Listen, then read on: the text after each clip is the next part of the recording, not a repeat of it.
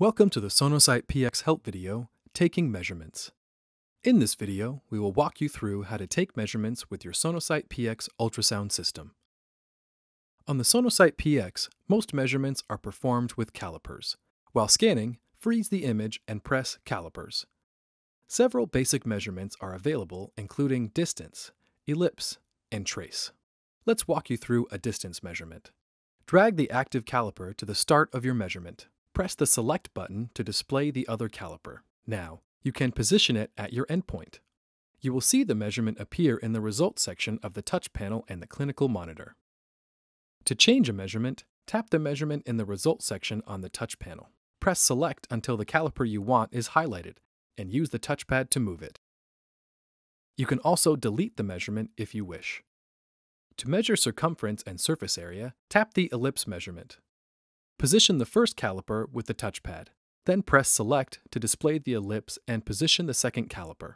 Pressing Select again allows you to reshape the ellipse. Keep pressing Select to toggle between positioning the calipers and shaping the ellipse. If you would like to define your own shape, use the Trace caliper. Use the touchpad to drag the caliper to your start position. Press Select and use the touchpad to drag the caliper where you want to trace. Basic measurements appear on screen only and are not in a specific report page.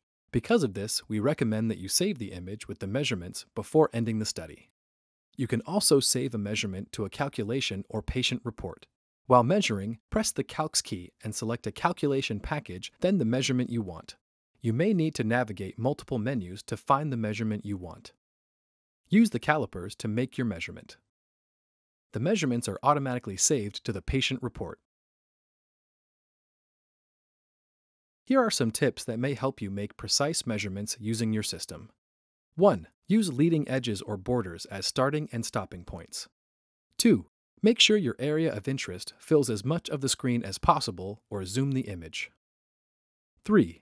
Minimize the depth. Now it's time for you to explore on your own. Watch the help videos or refer to the Sonosite PX user guide.